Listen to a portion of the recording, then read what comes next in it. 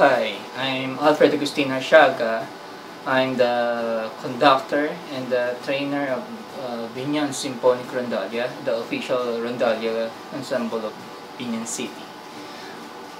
So, nandito po ako ngayon para mag-open ng online tutorial sa pag-aaral tukol sa Banduria. So, this is my personal instrument. What is Banduria? Sige, tingnan natin kung ano ang Banduria.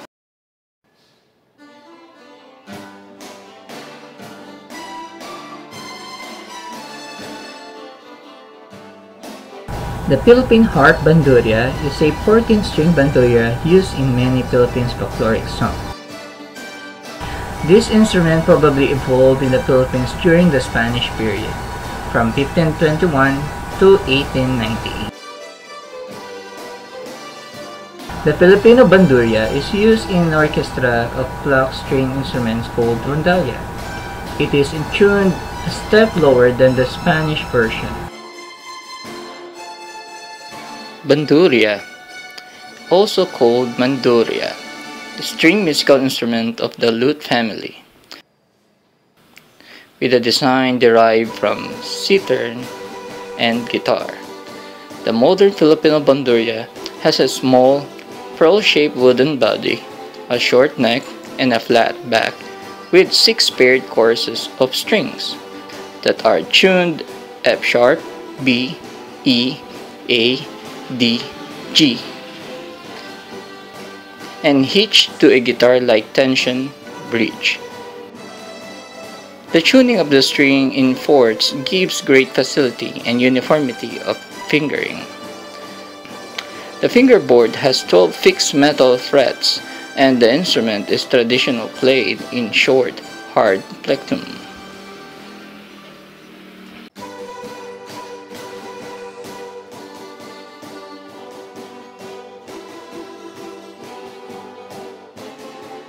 The Banduria have 3 main parts: the head, the neck, and the body. Body, the main part of the Banduria. The body is large and hollow on the acoustic to amplify the sound. Neck, the neck sticks out from the body and connects to the headstock. The neck holds the frets and the fingerboard. Headstock, the top of the guitar where the tuning pegs sit, connects to the end of the neck. Pegs, tuner, tuning keys.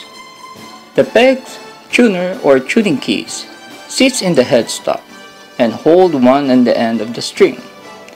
By turning the pegs, the tightness and the string can be adjusted and the Banduria can be tuned. Knot. The knot sits at the end of the neck. It provides ending point for the vibration of the string, so open notes can be played. Fingerboard. The fingerboard is on the top of the neck. The frets are installed into the fingerboard. This is where the strings are pressed down to create notes. Frets. A hard metal strip that are installed into the fingerboard on the top of the neck. The frets provide place for strings to end when pressing down with the fingers. Each fret and string represents a musical note. Position markers or fret markers. Banduria often have 3 white dots inlaid into the fretboard as a visual aid to the player. These markers are usually on the 3rd, 5th, and the 7th frets. Sound hole. It helps sound projection. True, it is a misconception to think it is the main source of the Banduria sound. The entire surface area of the Banduria, top, or soundboard, emanates sounds, with the hole allowing the soundboard to freely vibrate and acting as a sort of escape valve for vibrating air. Bridge. The bridge sits on the soundboard.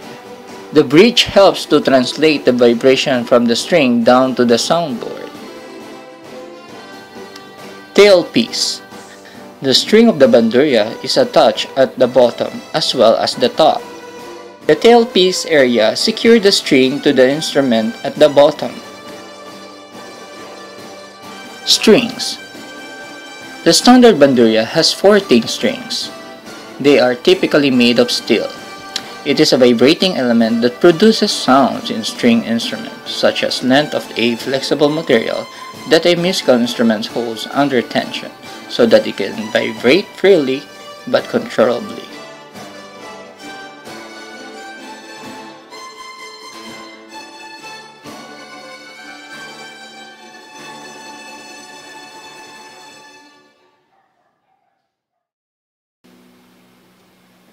G,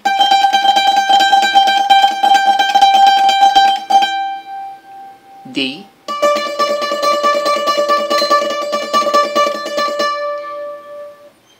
A,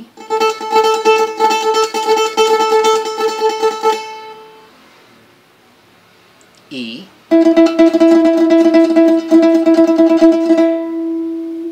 B,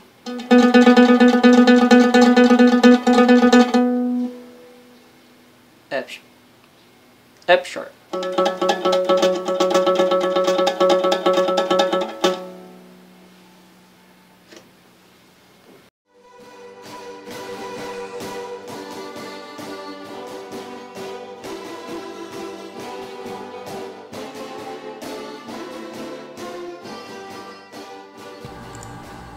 Okay, so ito po yung EA tuner.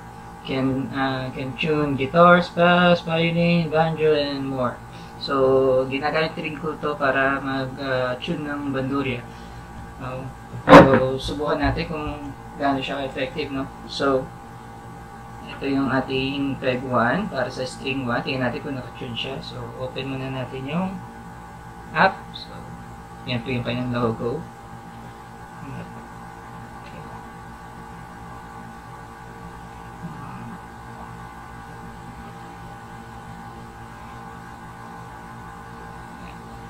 So ito na po yung app. So mapapansin natin na change siya ng keys kasi pag nagsasalita ako, naapektuhan yun doon sa pag-record. So yan, may nag-message pa sa akin. So, okay, so pag red, sabihin yun, over yung pitch niya, mataas yung pitch niya. Pag yellow naman, mababa siya doon sa tamang pitch niya. No? So kailangan tumama siya doon sa green. So natin. So ito yung ating G string, yung sol. Ito natin, nasa fa sharp siya. So kailangan tayo yung umabot sa G. So tataas tayo ng pitch. Okay, so nag-G na tayo pero ang color ng ating G ay yellow. So kailangan mag-green siya, no? Yun. Oops, nag-red tayo. So overtune na siya, no? Overtune. So gawa natin.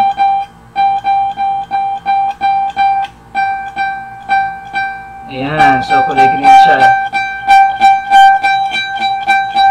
Ayan, so na-tune na natin yung ating Banduria gamit ang DA tune.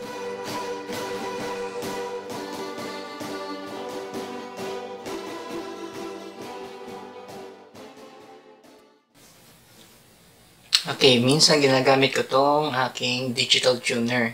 Mas malimit kong ginagamit yung digital tuner ko kasi mas accurate pagdating sa pag-tune. So, ganun rin. Same thing rin ng ating app doon sa Android phone ko. Meron rin siyang icon. May arrow rin siya. So, going right to left. No? Pag nasa left yung arrow, yan, explain, wala sa tono. No? Oh, so, wala. Kulang siya. Pag nata naman sa right, sobra naman siya. So, dapat pumunta tayo sa gitna para mag-green. Explain, on-tune siya. Okay. Like this. Yan. Kulang siya. So, nasa may left siya. So, kailangan ayun. Ayun. Okay. Yan. So, green na siya. So, on-tune na siya. So, yan. Wala pa sa no? Yan. All green na siya. So, yan naman ang paggamit ng digital tune.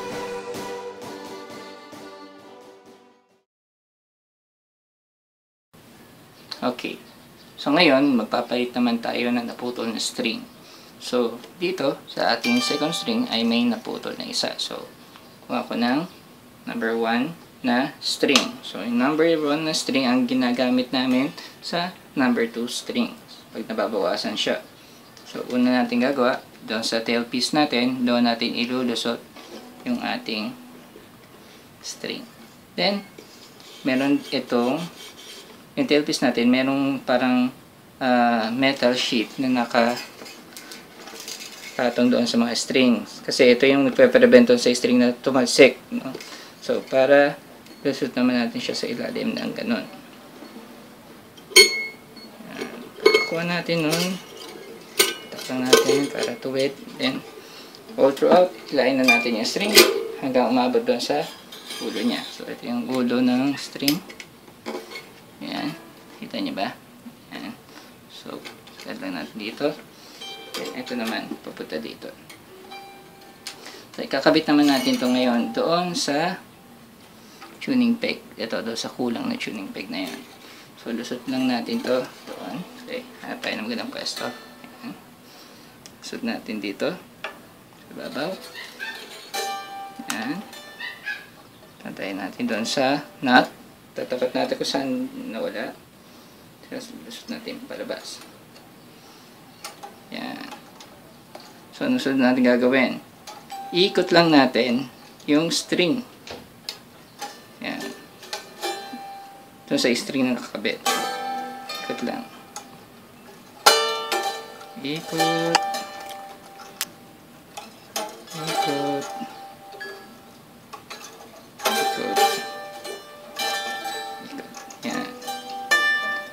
Mahaba na, madami kang ikot. Nasa inyo naman kung gaano karaming ikot ang gagawin. Tapos pitin nyo pataas. Yan. Para mag-lock. So, magla-lock yan. Kita nyo ba? Okay.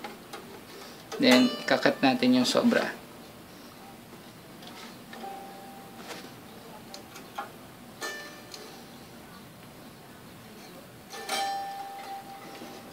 Yan. So, ayan siya.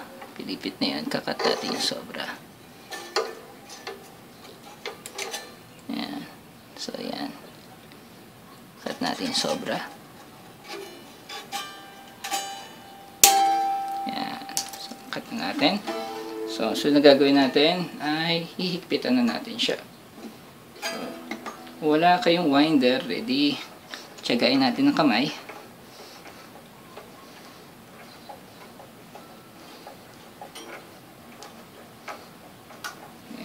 So, hanggang humigpit.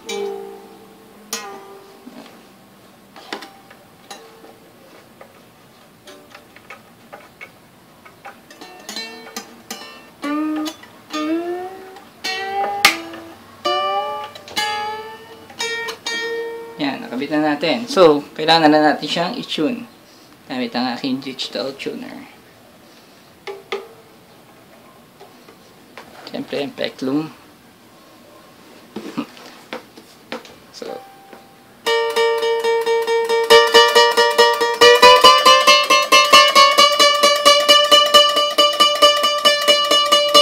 yan. Good as new.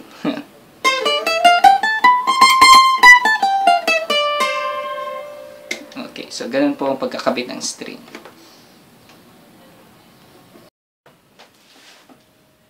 So that is our first two-part lesson of our tutorial. So I hope you have already changed your strings and tuned your bandurias. Because our next lesson will be learning how to play your bandurias. So before you go, please like, share, and subscribe my YouTube account, and also like and follow our Facebook page.